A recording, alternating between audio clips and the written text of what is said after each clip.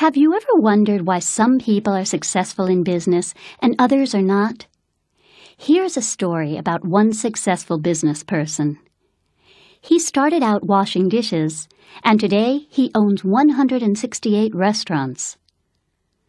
Zubair Qazi was born in Bhatkal, a small town in southwest India. His dream was to be an airplane pilot, and when he was 16 years old, he learned to fly a small plane. At the age of 23, and with just a little money in his pocket, Mr. Qazi moved to the United States. He hoped to get a job in the airplane industry in California. Instead, he ended up working for a company that rented cars. While Mr. Qazi was working at the car rental company, he frequently ate at a nearby KFC restaurant. To save money on food, he decided to get a job with KFC. For 2 months, he worked as a cook's assistant. His job was to clean the kitchen and help the cook. "I didn't like it," Mr. Qazi says, "but I always did the best I could." One day, Mr. Qazi's 2 co-workers failed to come to work. That day, Mr. Qazi did the work of all 3 people in the kitchen. This really impressed the owners of the restaurant. A few months later, the owners needed a manager for a new restaurant. They gave the job to Mr. Qazi. He worked hard as the manager, and soon the restaurant was making a profit. A few years later, Mr. Qazi heard about a restaurant that was losing money. The restaurant was dirty inside, and the food was terrible, greasy and undercooked. Mr. Qazi borrowed money from a bank and bought the restaurant. For the first 6 months, Mr. Qazi worked in the restaurant from 8 a.m. to 10 p.m., 7 days a week. He and his wife cleaned up the restaurant, remodeled the front of the building, and improved the cooking. They also tried hard to please the customers. If someone had to wait more than 10 minutes for their food, Mrs. Qazi gave them a free soda. Before long, the restaurant was making a profit. A year later, Mr. Qazi sold his restaurant for a profit. With the money he earned, he bought 3 more restaurants that were losing money. Again, he cleaned them up, improved the food, and retrained the employees. Before long, these restaurants were making a profit too. Today, Mr. Qazi owns 168 restaurants, but he isn't planning to stop there. He's looking for more poorly managed restaurants to buy. "I love it when I go to buy a restaurant and find it's a mess," Mr. Qazi says. "The only way it can go is up." Introduction. Habitat for Humanity International, or Habitat, is a non-profit organization that helps people in need build houses. Since 1976, volunteers for Habitat have built more than 100,000 houses worldwide. According to Habitat, however, there are still more than 1.5 billion people in the world without decent housing. In the article below, Mariko Asano talks about her experience as a Habitat volunteer. She has traveled to the Philippines 3 times to help build houses for people who need them. I am 24 years old, and I grew up in Nishinomiya, Japan. Several years ago, I went to Negros Island in the Philippines as a Habitat volunteer. This was the first of 3 trips I have taken to the Philippines as a volunteer. For me, the idea of building somebody's house abroad was very exciting. The next year, I returned to Negros Island as a Habitat volunteer. This time, I went as a student leader with 28 classmates from Kyoto University of Foreign Studies. Both the staff and the families on Negros Island became dear friends of the work team I led. Meeting these people was wonderful for each of us. Their lifestyle reminded us of the meaning and value of life. The people also helped us appreciate the more valuable things in life, such as spending time with your family, friends, and neighbors, developing close relationships, helping each other, and appreciating what you do have. These things are sometimes forgotten in an affluent country like Japan. We thought we came to the Philippines to help the Filipino people, but they helped us to see something valuable. They generously offered their food, space, and hearts in a way we were not accustomed to. Would you give up your bed for a stranger and sleep on the cement floor at your own house? When I took my third trip to the Philippines as a Habitat volunteer, I was assigned to a house with young people from around the world. In my group, there were Filipinos, Americans, Indians, Koreans, and Japanese. We worked together to complete a house for a family we met on the site. On the last day, all of us stood inside a room we had built in just a week, feeling a sense of fulfillment. Even now, we keep in touch across the world. Some of us are actively involved in Habitat in different countries. Habitat brings people together and helps us realize that people all over the world care about each other. Habitat sends the very important message that we can all be friends. Being involved with Habitat for Humanity has changed my life. I've learned that I can make a difference in the world. Each month, National Geographic magazine asks an editor from one of its international editions to answer the question, what are the best places to visit in your area of the world? Young-Shu Lee, the editor of National Geographic Taiwan, thinks the sites below are some of the best places to visit in Taiwan. Would you like to visit these places? Shulin Night Market.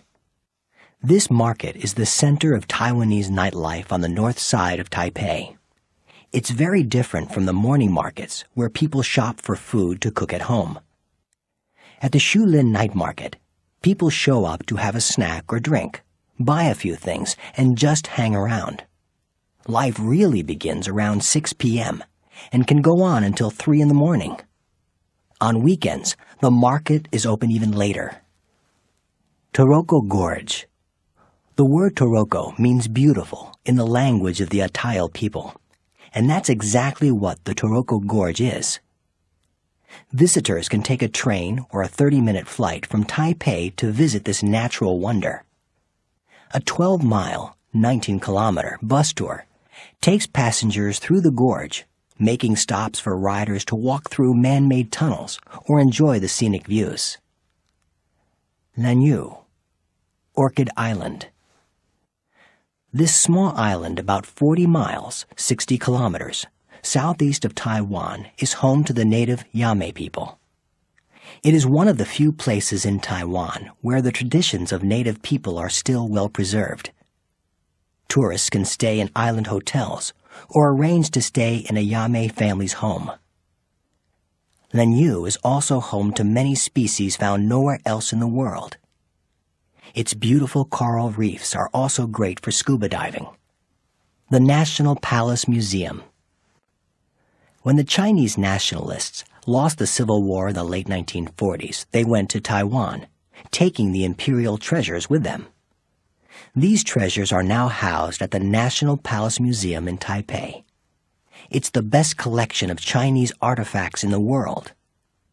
So, if visitors want to know more about the cultural heritage of China, this is the place to go. However, it takes a few days to see the museum at a leisurely pace.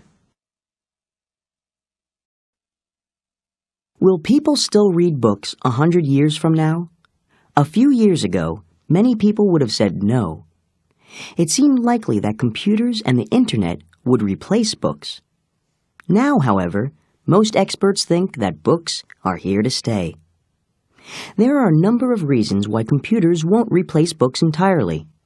One reason is that books on paper are much cheaper than computers. Books don't need a power source either. You can read a book for as long as you want and wherever you want. You never have to worry about losing power. Also, many people feel more comfortable reading words in a book than reading words on a computer screen. It's less tiring to the eyes. Will books in the future be similar to the books you can buy today? The answer to that question is no. In the future, you may only need to buy one book. With this one book, you will be able to read novels, plays, and even today's newspaper. It will look like today's book, but it will be electronic. One of the people working on the Book of the Future is Professor Joseph Jacobson from the Massachusetts Institute of Technology in the U.S. Professor Jacobson's book will have a small button on the side. When you press the button, words will instantly appear on the page. When you want to read a different story, you can push the button again, and a new story will quickly appear. What is the technology behind Professor Jacobson's book? 2 important inventions will make this new kind of book possible: electronic ink and radio paper. Electronic ink, or e-ink, is a liquid that can be printed on paper, metal, or anything else. E-ink looks and feels like printed words on paper. Unlike regular ink, however, words in e-ink are not permanent. They can be changed by pushing a button. When you push the button, all of the words on the page go away, and new words appear. The other new development is radio paper. This paper looks and feels like a page in a book. In reality, however, radio paper is made of plastic. Professor Jacobson calls his Book of the Future the last book. This book, he says, will be the last book you will ever need. Chung Jae-hyuk wrote this story when he was a university student in Seoul, Korea. Approximately 10.3 million people live in and around Seoul. Wednesday, 7 a.m. I get up about 7 o'clock in the morning. Since my friends and I have a group blind date with students from a women's university tonight, I take extra time to look my best. My mom calls me to eat breakfast, but I don't think I can. It's already 7:30, and I don't want to be late for my 9 o'clock class. It takes me about an hour and a half to get to my university, so I hurry out. 8 to 9 a.m. I take the bus to the subway station. There are so many people in the bus that I can't breathe. There is so much traffic that the bus can only crawl along. Finally, the bus arrives at the subway station. Unfortunately, there are a lot of people on the train, and the air is stuffy. We finally arrive at Chinshan Station, and my university is now about a 10-minute walk away. I run to my philosophy class so I won't be late again. I have already missed this class 4 times. 9 to 11 a.m. Thank goodness I'm safe. The professor comes in just after me. But now I'm so tired from running that I can't concentrate. Then the person next to me asks what the homework is for our English class. That's right, there was English homework, but I forgot to do it. So I spend philosophy class doing my English homework. English class is next. It seems like English is one big mountain that we all have to get over in our university days. If we want to get a decent job, we have to be really good in English. 11 a.m. to 2 p.m. After 2 classes, it's now 11 o'clock, and I decide to go to my club room. Our club members spend their free time hanging out in that room. I chit-chat with my friends for a while, and then go to one of our school cafeterias for lunch. 2 to 5:30 p.m. Now it's 2 o'clock, and I have one more class at 3 o'clock. My friends and I decide not to go to our 3 o'clock class. I shouldn't do this, but we don't want to hurry to the women's university after class. Instead, we go to play some billiards until it's time to go. 5:30 to 10:30 p.m. It's 5:30 in a coffee shop in front of the university. All 4 of us are excited and wondering what the girls will be like. About 10 minutes later, 4 girls come in. Then the awkward time begins. We ask some questions, and so do they. I find my dream girl sitting in the corner, but I don't have the guts to speak to her. After 20 minutes, it's time to choose our partners. We decide, at the count of 3, to point at the partner we would like to have. If a boy and a girl are pointing at each other, they become partners. 1, 2, 3. My dream girl is also pointing at me. I spend the evening with my partner, having a wonderful time. Right before we part, I ask for her phone number. If she gives me her number, that means she also likes me. And she does. I get home about 10:30. I'm very tired, but really happy, hoping that things go well with her. Tetsuya Saruhashi grew up in Tokyo, Japan. He worked and studied for a year in Toronto, Canada. This story is based on 2 of Tetsuya's experiences there. How well do you speak English? Could you survive in an English-speaking country? Last year, I went to live and study in Canada. Before going, I took several English conversation classes. I also listened to a lot of English conversation tapes, and I practiced speaking English with some foreign friends in my country. But could I communicate with people in Canada?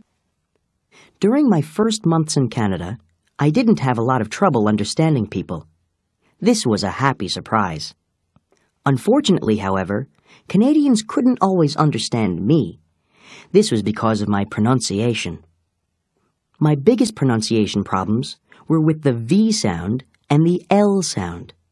For example, when I said the word vote, it sounded like boat. And when I said the word late, it sounded like rate. One day, I decided to look for some volunteer work.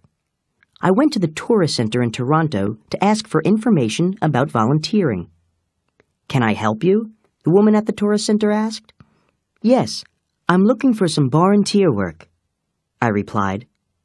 Unfortunately, I pronounced the word volunteer like volunteer. "I'm sorry," she said. "What are you looking for?" "Volunteer work," I answered, saying volunteer again.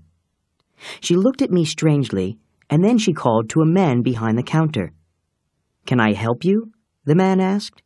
"Yes, I'm looking for some volunteer work," I repeated. "Could you write that for me?" he asked. I wrote the words down, and he immediately understood me. After that, I spent a lot of time practicing the V sound and the L sound. I had trouble pronouncing a few other English sounds, too. I remember a funny experience I had at a nightclub. I wanted to get something to drink, so I went up to the bartender. "Excuse me, tonic water, please," I said. "What?" the bartender asked. I asked, "Can I have a tonic water?" "Say it again," he responded. I was kind of disappointed that he couldn't understand me. I repeated my request several times, but still he couldn't understand me. Then, suddenly, he opened the cash register and took out some quarters. He put the quarters on the bar and began to count them. At first, I didn't know what he was doing. Then, suddenly, I understood.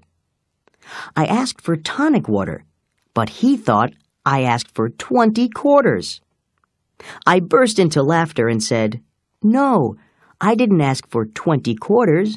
I just want tonic water." The bartender seemed embarrassed. "I'm so sorry," he said to me.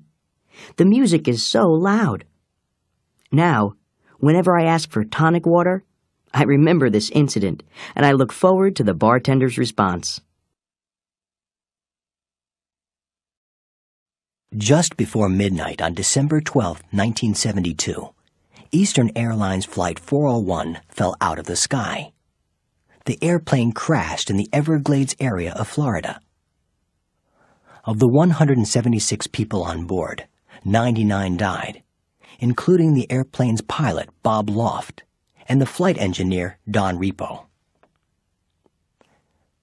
About 3 months after the crash, a high-ranking executive of Eastern Airlines boarded an aircraft for Miami, Florida.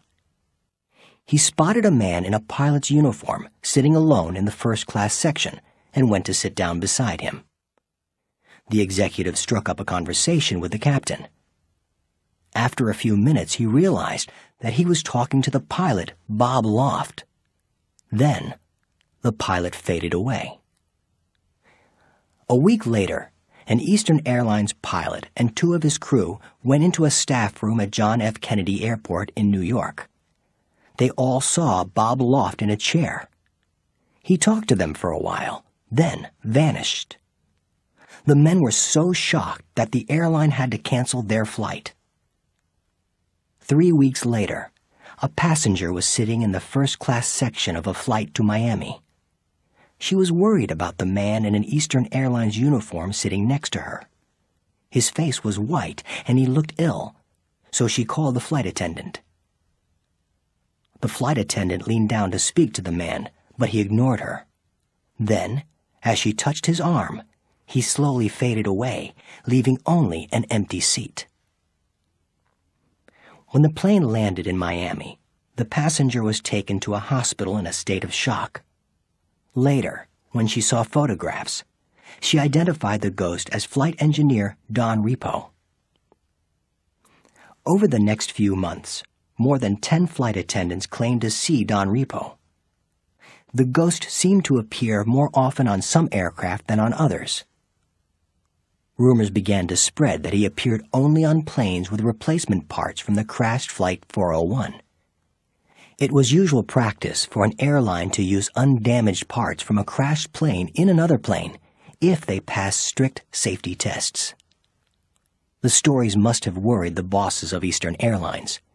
They ordered their engineers to remove from their planes all equipment from the 401 wreck. It seemed to work. When all the parts from Flight 401 had been removed, Bob Loft and Don Repo left Eastern Airlines and their aircraft in peace. No one has seen their ghosts since. On September 30th, 1999, there was an accident at a nuclear power plant in Tokaimura, Japan. On that day, 3 plant employees accidentally poured too much uranium into a tank, which led to a leak of radiation. At least 90 people were exposed to high radiation. 1 worker died. Other countries have had similar accidents. There was a close call at a nuclear plant at 3 Mile Island in the United States. On March 28, 1979, there was a reactor meltdown at this plant. A reactor meltdown happens when the fuel inside a reactor melts. Unless immediate safety measures are taken, a meltdown can lead to radiation leaking into the atmosphere. Probably the most famous nuclear accident occurred at a plant in Chernobyl in the former Soviet Union. The accident happened on April 26, 1986, when things went terribly wrong during an experiment. This caused a meltdown so serious that the top of a reactor exploded into the sky. Radiation leaked into the atmosphere for more than a week. Wind carried some of the radioactive pollution over large parts of Europe. Many deaths and birth defects throughout Europe have resulted from this horrible event. The idea of using nuclear power as a form of energy grew out of weapons research before and during World War II, 1939 to 1945. Nuclear power was first used to make electricity on December 20, 1951. By the 1960s, nuclear energy was becoming cheap to produce, and utility companies were building plenty of plants. However, in the 1970s, there were concerns about the possibilities of nuclear disasters and environmental problems. Then those concerns came true with the tragedy at Chernobyl and the near disaster at 3 Mile Island. Today, supporters of nuclear energy say it is a necessary source of power. This is especially true in countries like Japan, which depends on nuclear energy for about 35% of its power. Obviously, taking away that source of energy could badly hurt the economy. Also, while minor accidents sometimes happen at nuclear plants, most are contained without deaths or serious injuries. For now, nuclear energy is probably not going away. Citizens should demand that government agencies have very strict safety measures for nuclear power plants. At the same time, we must find other safer and cheaper sources of energy.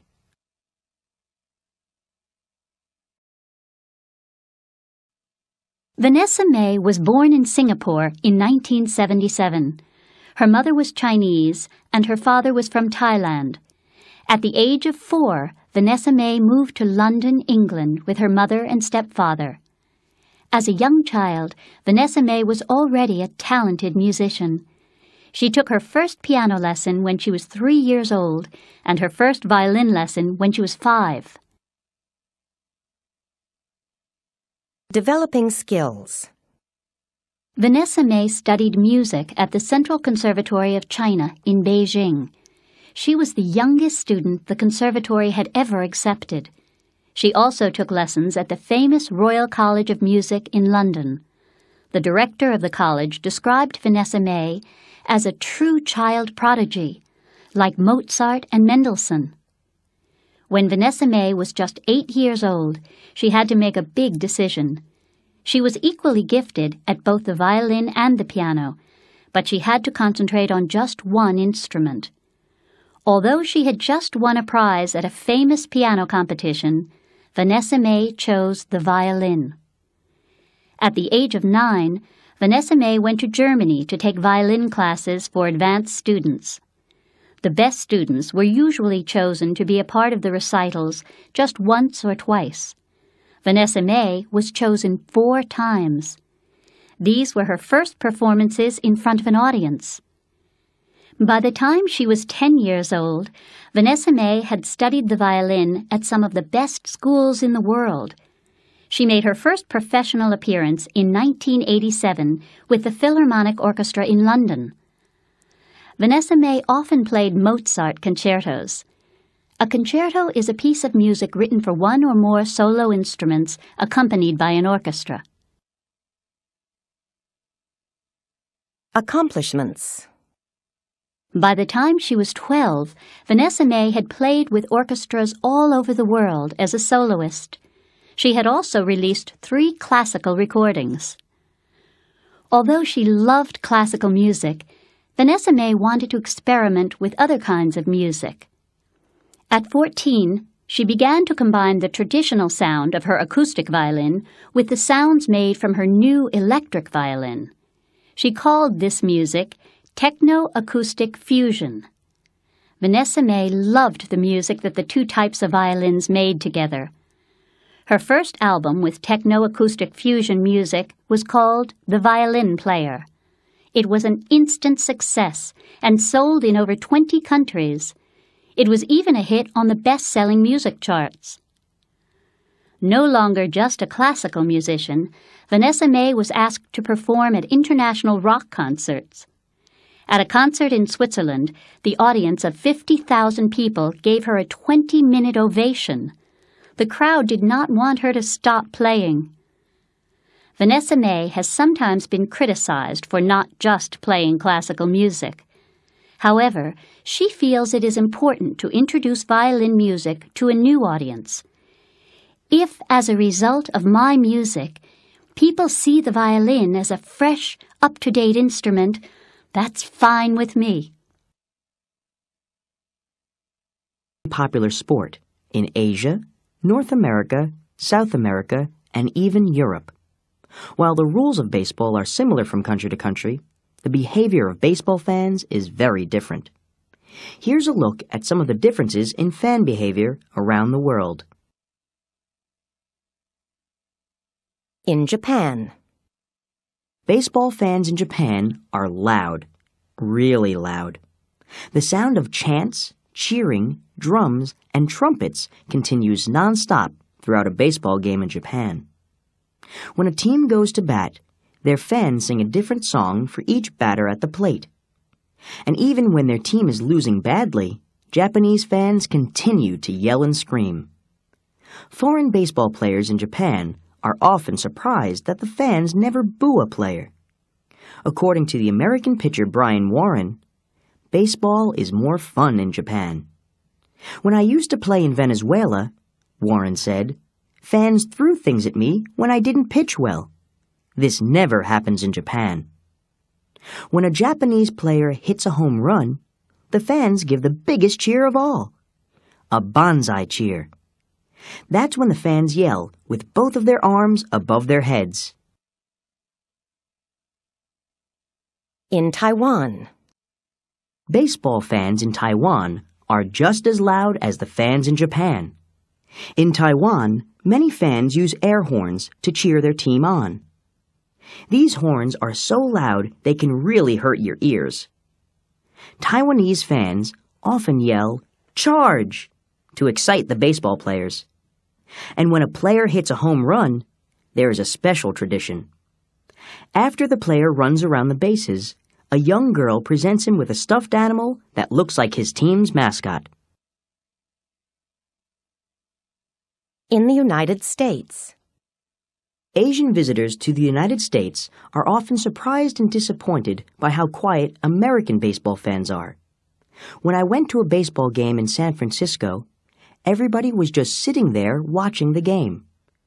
It was kind of boring, says Barry Lin, a Taiwanese student at the University of California, Berkeley. Baseball was invented in the United States, Lin says, but Americans don't seem very excited about their game. It's true. Baseball fans in the United States are some of the quietest in the world.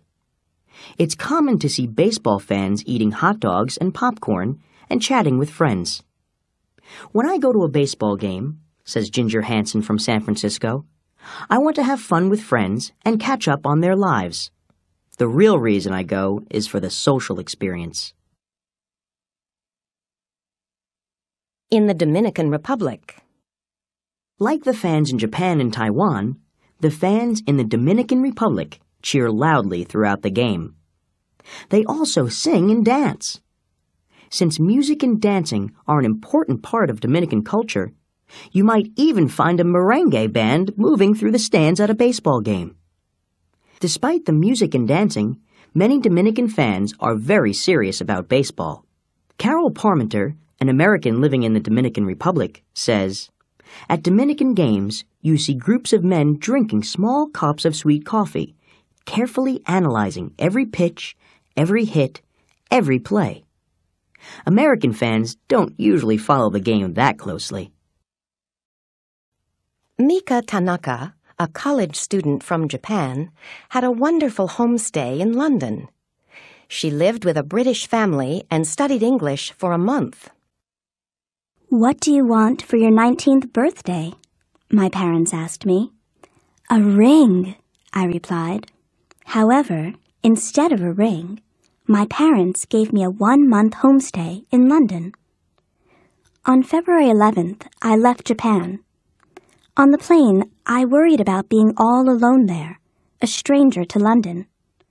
But when I met the Flannery family, my host family, their warm welcome made me feel at ease. Both my host father and mother were very kind and treated me like their own daughter. Getting ready to go. Before going to London, I did some research on English schools in London and chose Oxford House College, mainly because it had reasonable fees. Also, there weren't many Japanese students at Oxford House. I took my parents' advice and requested that my homestay family have both a mother and a father, be native-born, non-smoking, middle-class British people, and live near a subway station. I later found that this was very good advice, since some of my friends at the English school were having problems with their host families. Living in London. Potatoes. It took me a little time to get used to the many kinds of potato dishes served. Fried potatoes, steamed potatoes, sliced potatoes, and different colored potatoes. My host mother was a good cook. She made delicious pasta and chicken dishes, and even cooked rice for me. Nadege, a French girl, was another homestay student living with us, and we went around London together. On Saturdays, my host family would have a party at home with friends or family. When we returned from touring London, Nadege and I would join the party. On Saturday evenings, Mr. and Mrs. Flannery would go to their favorite pub to spend time together. Although I selected a school with few Japanese students, there were still at least 2 in each class. In class, I tried to speak a lot, but many Japanese students didn't use their English very much, even if they had large vocabularies, and spoke only Japanese with their friends. Sometimes I asked other people their impressions of Japan. Japanese people work too hard, said my French friend. My teacher thought that Japanese people were very rich. I did not agree with these points, but I was interested in knowing what foreign people thought. 1 month in London made me realize that speaking English was very important, because it is the language that people from many countries use the most. I would like to be more open-minded about people from different countries, like my host family is. 1. Do you think neighbours are important? I think neighbours are very important because they are some of the people that you are around every day. If you ever have a problem, you may need to ask a neighbour for help, since they are right nearby. If you are new in a place, you can always ask a neighbour where to find something, and they are also right there if you are in danger, and knowing they are there might make you stronger or less afraid. 2. What are the qualities of a good neighbour? I think the most important quality of a good neighbour is friendliness. For example, saying hello when you see each other is a good quality. I often speak to my neighbours and try to be friendly, because one day I might be lonely and sad, and if I have been friendly to my neighbours, they will be friendly to me and cheer me up. I also like for my neighbours to be patient and honest. If I make noise and disturb them, I would like them not to get angry, but to just tell me that the noise is bothering them. I also think neighbours should be polite and not disturb each other unnecessarily. 3. Now that most people watch a lot of TV, how do you think this has affected relationships with neighbours? I think TV watching has had a very bad effect on relationships between neighbours. In the old days, people would go out for a walk in the evening, or sit outside their houses. They would make friends and keep up with what was happening in their neighbourhood. But now, many people just plop down in front of the TV in the evening and are couch potatoes. Having this kind of habit keeps people from being able to build close relationships with their neighbours, and even members of their own family. 4. Do you think it's important to teach children how to have good relations with neighbours? I think it is important for children to be polite to neighbours.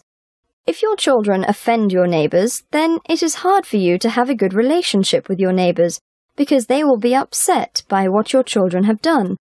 One thing that is important for children to learn in life is how to relate to others. It is actually a good opportunity for them to learn this in their interactions with the people they live close to. 5. How has the relationship between neighbours changed over the last 20 years? I think that 20 years ago, people cared more about each other. I think that neighbours saw themselves as a kind of group to help each other. But now, with so much violence and dishonesty in the world today, I think many people are afraid to get involved with others. They don't know if they might be taken advantage of or get in trouble in some way. However, I think that inside, people want to find friends, and they want to love. As Mother Teresa said, "Everyone, no matter what colour or creed, wants to love and be loved." I believe that even though we may not be perfect, I think we all would like to live harmoniously with our neighbours and others around us. Community. 6. What are some of the qualities of a good community? I think the most important quality of a good community is to be unified. That doesn't mean that every single person has to think exactly the same thing, because that is not possible. But I think they should all have the same ideals. In other words, to be compassionate and concerned about each other, to want to be honest and trustworthy. I know this sounds idealistic, but if you only want to better yourself and live to make yourself rich or more comfortable, you soon find that nothing makes you happy anymore. But if you can incorporate giving into your lifestyle, then you do not lose the joy of living. 7. In China, are there many facilities for improving relations between neighbours? Well, there are some, but not very many. In the old days, the people in China simply had time, and this helped to facilitate relations between neighbours. Spending time really means the most in almost any relationship. If you spend time to talk or listen, that goes far to build good neighbourly relations. Of course, having a place to go to mix and mingle with people your own age also helps. You can see these facilities springing up here in China. How do people in China feel about protecting historic buildings? I think people are beginning to understand the principle that old buildings are sometimes, I don't say always, treasures to be preserved. Today, most people agree that if a building is an important part of history, then it should be well taken care of. But I think what's missing is the protection of the building's atmosphere. It's not enough to just keep the bricks and mortar from falling apart. You also have to be careful you don't ruin its appeal to visitors by having it overly touristy. The Forbidden City here in Beijing is a good example. It's an amazing place, but it's really boring now, because it has no atmosphere. It's so crowded with sellers, tourists, tour guides and shop vendors that you feel like you are just in a shopping street, not an ancient seat of imperial power. 2. Is it important to preserve old buildings? Well, sometimes. Some old buildings are good to keep as reminders of the past, as long as they remind people what was right or wrong, not just that they existed. Some old buildings are just wasted space. If the building is a symbol of something good or important to remember about the past, then it should be kept. If it's ugly or in a place where something more useful to the people could be built, and it is not very unique or special, then I would say it's better to get rid of it. 3. Do you think an area can benefit from having an interesting historic attraction? For sure. Most historically important places are tourist attractions. That can be good, as tourism benefits the local economy. Also, attractions can give locals something to be proud of, and a reason to live and work there. If the historic building, or natural wonder, is not a major focus, or is too neglected and out of touch with the present, then such historic places lend a kind of dignity to an area. They show the past and present are well integrated, which suggests a vision and plan for the future. 4. What do you think will happen to historic buildings in the future? I think there will be less of them, but the ones that remain will be well preserved. I think a lot of old buildings will become like little islands of the past in an ocean of a modern world. At least that's what I think will happen here in Beijing. I really don't know how historic buildings in other places around China will hold up. Probably a lot of them will lose their uniqueness and beauty to over-tourism. Others will simply fall apart and no one will even remember what they were or what importance they held. That's what time does. Housing. 5. Compare old houses and modern houses. Which do people prefer to live in? That's easy. Nearly everyone wants to live in a new house.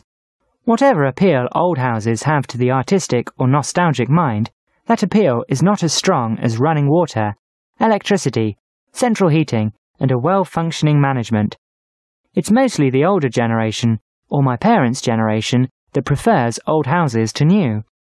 Among my own generation, if we can, nearly all of us will choose to live in a modern apartment. 6. How has housing in China changed compared to your parents' time? Housing today means tall apartment buildings if you live in a city. In the countryside, I think it's mostly unchanged. Only the objects inside of the houses are different, but the conveniences widely available in modern urban housing are many. Better electricity, plumbing systems and heating. Many of these were rare before. 7. What changes do you think will occur in the future? If the current trend continues, residential contractors will keep building the same style of buildings until some creativity enters the business. Modern housing in China is all the same, tall, identical apartment buildings around a central garden or courtyard, sometimes with a smaller building adjacent or built into the foundation of a few of the taller buildings. It will probably be many years before this trend is reversed. That's too bad, because a lot of what is being built today is wasting space and materials, but I'm hopeful that it will change, even if it takes a while. 8. What factors do people consider when deciding where to live? Scenery, convenient transport, availability of stores and restaurants, noise or pollution levels nearby. The list goes on and on. Then, of course, there are the actual attributes of the apartment complex they choose, whether it has hot water and central heating, and what ventilation system is used. But in the end, the cost of living is the biggest factor. If one's income is high enough, then he can afford to be choosy about the other factors. 9. How do you think the climate of a place affects the way buildings are constructed? The design. I don't think climate affects it that much. The outer design of a building can be pretty much the same, whether it's in a temperate, cold or hot climate. It's more the structure that matters. Buildings that are further north are generally built with more insulation and double-pane glass, although, if the architect is really good, he will design a building that is in harmony with its surrounding nature and one which makes use of materials and the sun's light to keep the building naturally temperate. This is also good for the environment as it uses less energy to keep it cool or warm. Do you think children should have their own rooms? I think that it is good for children to have a chance to share rooms with other siblings. Once they get a little older, many children like to have their own rooms and learn how to take care of them. I think it's good for them to have a chance to have both their own room and a shared room. They learn many good things from each situation. 2. How do children benefit from sharing a room with others? They learn how to get along with the people they share a room with, and they learn to share their toys, which is very important later in life. They learn to share responsibility in keeping the room clean and neat. They have someone to play with, and don't have to be lonely. Someone who can be a close friend. I think that it is more beneficial for children to share a room than to be by themselves. 3. Do you think people have enough privacy today? Privacy is often very important. To those people who like privacy, it seems they can never have enough, and they will always want more. Others would rather exchange privacy for more protection. They don't mind having less privacy if they know that in exchange, they don't have to worry about theft or being in danger. 4. What do you think of people who decorate their houses in a very flamboyant manner? I think that they want to make a statement of their status when they decorate in a colourful and showy way. This may not always be so, as some people may just like the decor. Often the decoration is to show their artistic tastes. Because it is difficult to make a colourful decor match well, having a well-arranged and well-decorated house shows a lot of taste on the part of the owner. 5. Have the rooms in houses changed much compared to the rooms of your parents' youth? The layout of houses and rooms are pretty standard and stay almost the same.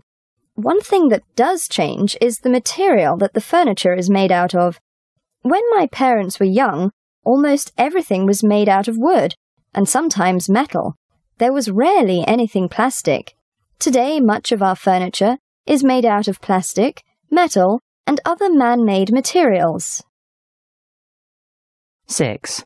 How do you think the climate of a place affects the way buildings are constructed? The design. Well, in my view, climate has quite a lot to do with the way we design and build our houses. For instance, in places where it snows a lot, you find houses built with a steep roof so that the snow can't settle on and damage it. But in warm climates, the houses are often built with a veranda to keep the sun out of the rooms and to provide a cool place to sit. 7. How do you think rooms will change in the future? I think that in the future, rooms will change to use more natural materials. There is a great demand for genuine wooden furniture, and it is very stylish to use furniture that looks like the furniture used in the past. I think it's a good change. Other than that, I can't see that much of a change in rooms, really. Places for public use. 8. What kinds of public places does your hometown have? In the place where I grew up, there were quite a few small parks and places to stroll around. There were not many playgrounds for children to play in, but my siblings and I liked to run and play games. We were very happy to play in the open area in front of our apartment. There was also a nearby field where we could play football and a track to run around. 9. Do you think it's important to have facilities such as public parks and playgrounds? I think that it is important to have places that are safe and clean for children to play in. It's good to have large open areas where both children and grown-ups can get good exercise outdoors in a safe environment. If nothing but skyscrapers are being built, then of course children are going to suffer. It is more important to have parks and playgrounds than some of the other facilities that are being built nowadays. 10. Compare public facilities, such as parks, in China today to those of the past. In the old days, there were not many parks or public facilities, and the ones that were around were often small and unkempt. The plants were not taken care of, and the ground was often dirty and littered. Today, more efforts are put into keeping the parks clean and the area free from litter. The plants are well taken care of, and emphasis is put on making the parks look pretty. 11. In your opinion, how will public facilities change in the future? I think that there will be larger and nicer parks made in the future. I think the parks will be made available to more people and easier to reach. I also think that there will be more playgrounds and better equipment. You know, in the future there might even be transportation to and from the playgrounds that would include free refreshments. Is tourism an important industry in China? In my opinion, tourism is very big in China. I believe that it is very important to the Chinese economy. If it weren't for tourism, China would have to look for other ways to bring money into the country. Tourism not only helps to bring in money, but also helps to influence and modernize China. 2. How has tourism contributed to the development of your hometown, or the place where you live now, or China? Tourism has helped by making people more aware of the value of old buildings and famous places. Because of the attraction of these places, there is more of an effort to preserve and improve them. There is also more development to make tourists and travelers more comfortable. The hotels and hostels are improving their standards, and the restaurants are learning to cater to Westerners. 3. Has tourism had any bad effects on your hometown, or the place where you live now? Because of the rapid development and the expansion of cities, tourism will force many people to move out of their old, lower-priced homes. These people will have to find new, often more expensive apartments and houses. This may be difficult for them, and they may not be able to afford the new housing. Also, the construction workers who build new buildings and roads will be out of work when they are completed. This will cause a rise in unemployment.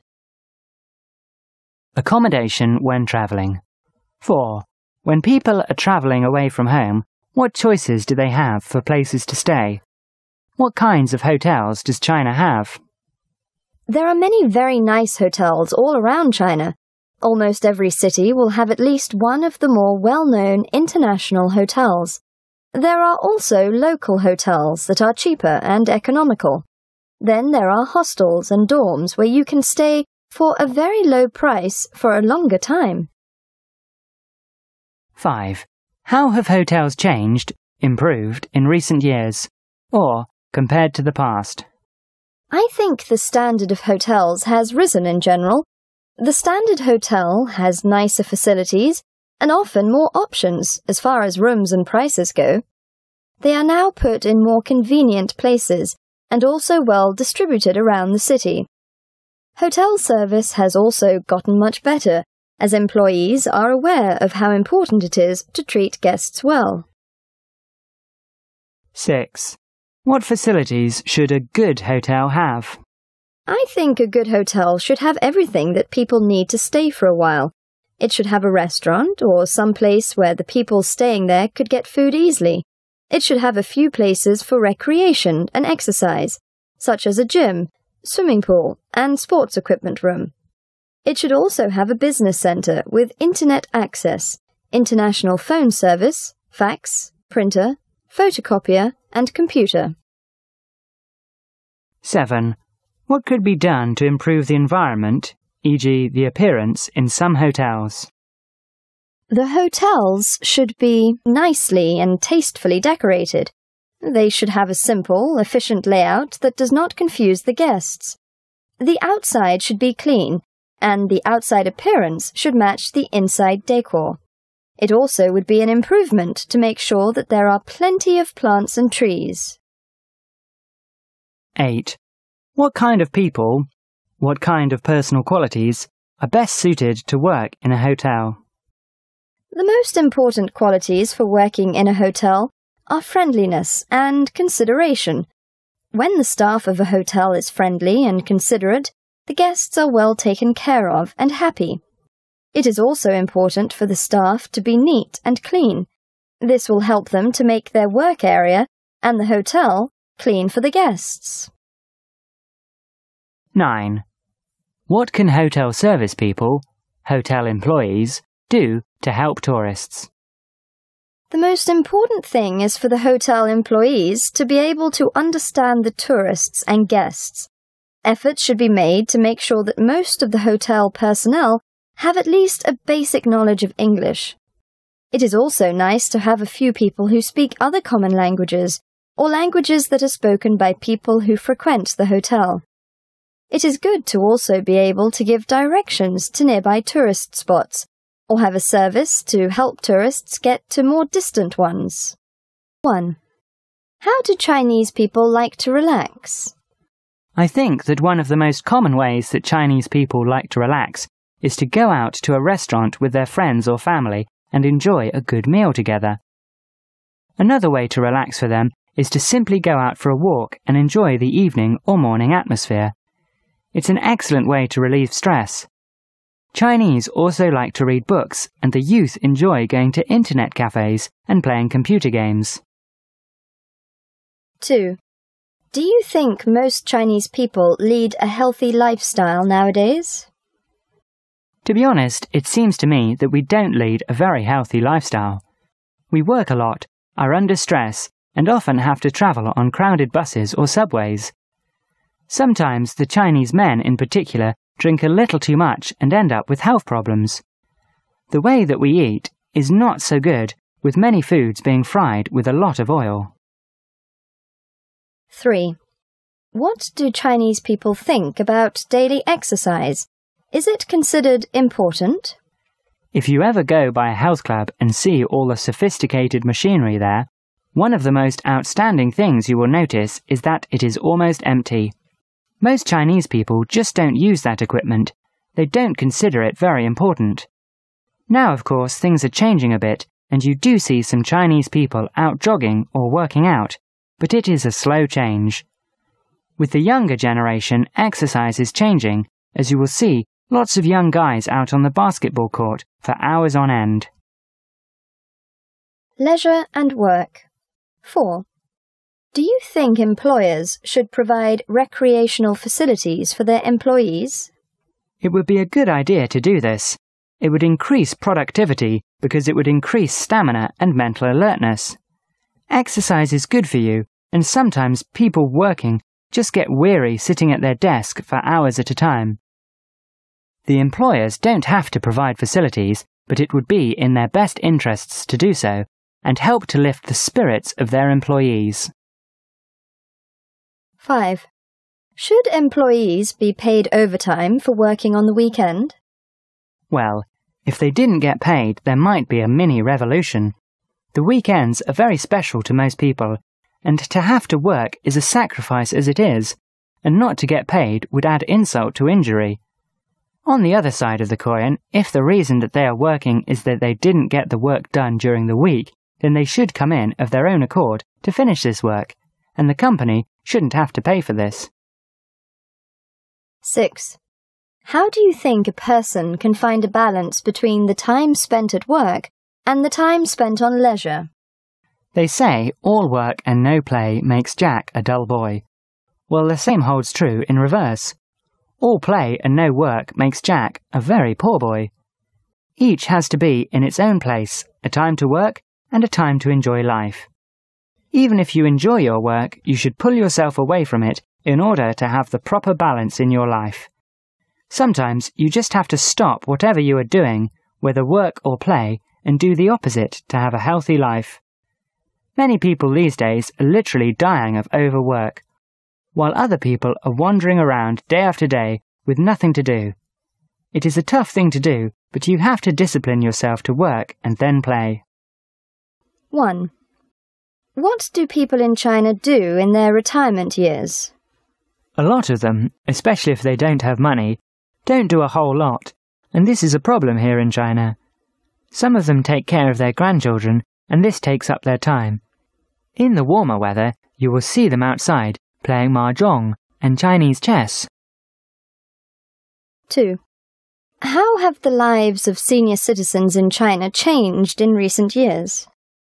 Things are not as hard for the elderly people in China now. They have it easier because their children have pretty good jobs, and so they're taken care of well. They can go to more places and can even drive around with their adult children, something they couldn't do in the past. 3. Would you like to live with the elderly? I would really love to live with the elderly. They have so much experience and so many stories to tell. You can really learn a lot from them. Of course, you have to be careful around them too, so as not to upset them or cause problems for them. 4. What changes do you think will take place in the future regarding seniors' lives in China? If China continues to make the kind of progress that it is making, then the seniors' lives will change very much. When you are richer and have money, you can do so many more things. You will see that old people will live longer and have better lives. Of course, in the rural regions and mountainous areas, seniors' lives haven't changed that much, and probably won't. 5. Who do you think should take responsibility for looking after the elderly? Should they live with their children, or is it better for them to live in nursing homes? Of course, children should assume responsibility for their parents. But if the parents' health is pretty bad and their children don't have the time to look after them, then they would have to find someone to look after them. Here in China, the parents live for their children, so it is expected that the children will live for their parents. 6. How do you think modern technology has affected senior citizens in China today? Seniors are not so much affected by modern technology, other than maybe some forms of transportation. If you mean the internet or computers, I think that most seniors are not that concerned about them. Older values and going at a slower pace are more important to them than fancy gadgets. Old and young. 7. What are some of the differences in attitude towards life between young and old people in China? Young people want to see and experience all that they can. Old people are more content to just enjoy the simpler things of life, like getting together with their folks or helping with the childcare. Young people want to travel abroad and make a lot of money and buy a lot of things. Old people are just thinking about the day and what they will do that day, even if it's not so glamorous. 8. What are some of the main problems facing the elderly in China today? Well, in the city, the elderly are not facing the problems that the ones in the country are. Healthcare is a big issue with all of the sickness that is so prevalent in today's society. Retirement is difficult because the small pensions that the old people get here can hardly sustain them. People here in China have to retire early, so there is the feeling of worthlessness that they have to face. There are some big problems facing the elderly here in China. 9. Do the elderly in China have a lot of influence on their children's and grandchildren's lives? Oh yes, absolutely. The elderly have a lot of influence in their families' lives. You see, here in China, the family unit is very important and always has been. Our culture, as you know, goes back many years, and parents and grandparents have played an important role in this unit. Respect for fathers and mothers, grandfathers and grandmothers is instilled in each generation. 10. What role do the elderly play in the family? Well, old people play the role of babysitter for their grandchildren. Another role that they play is moral supporter for the family. They have to cheer for the parents when they get a good job, cheer for the child when he does good in school, and cheer for the family when they make progress together. They also have to be the family counsellors to listen to and give advice to younger members of the family. 11. It seems that grandparents love their grandchildren more than their own sons and daughters. Why do you think that is? I don't think grandparents love the grandchildren more. They just have more time to play with them, more patience in guiding them, and they don't feel the responsibility for the total well-being of the child 24/7.